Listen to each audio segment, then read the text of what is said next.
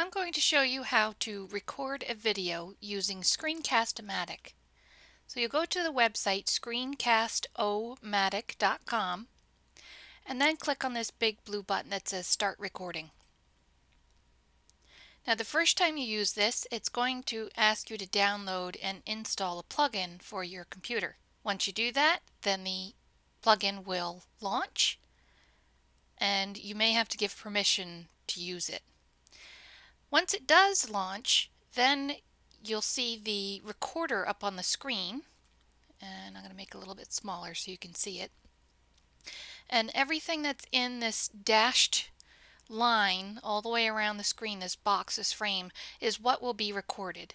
And you can click and drag to move it to a different part of your screen if you want to. You can also use the corner handles or the side handles to resize the frame that will be recorded. Now you also have some other options here too. You can choose to record what's happening on the screen. You can choose to record just from your webcam, or you can choose to record both. And in that case, you would have your floating head sitting on top of whatever it is that you're recording. So if you want to record just what's happening on the screen, you can click the screen, the first button, and then click record. You'll get a nice countdown, and then anything that you do on this screen will be recorded for whoever watches the video. So it's recording me doing these actions on the screen. One thing to note is that you don't want to move your mouse around too fast, because when I stop and play this back, I'm going to click the play button next to the record button here.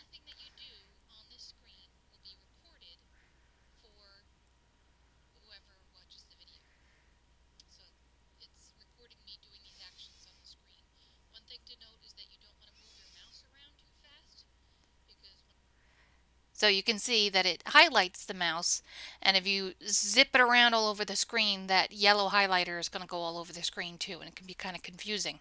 The other option you have for recording is to just record your webcam. So if you wanted to do a video for a welcome video, you can set up your webcam and you can choose the webcam button here, and then you can click record. And then you get a countdown, and then smile at the camera and go, and welcome to this class.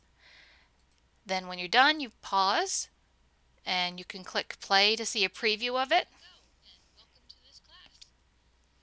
And then I'll hit done. And again, I get a preview of it. If I want to trim off some of the end, like I have this dead airtime at the end, I can click and drag that, and that gets cut off. Now, I also have some options here. I can download this video as a video file.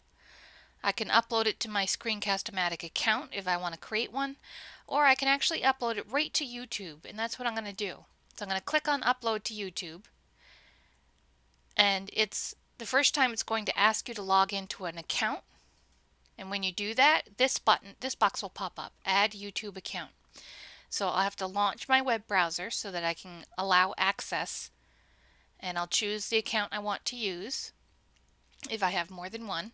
And then it's asking for permission to view my YouTube account and manage my YouTube videos. So if I want it to upload my video for me, I need to give it that permission. So I'll click allow, and now it says that it's successful. I'm now connected. I'll click done, and now I can see my account is here. I can give this video a title. I can give it a description if I want to. And I can change the privacy settings. Right now, mine is listed as unlisted. That means that only people who have the link to this video can see it.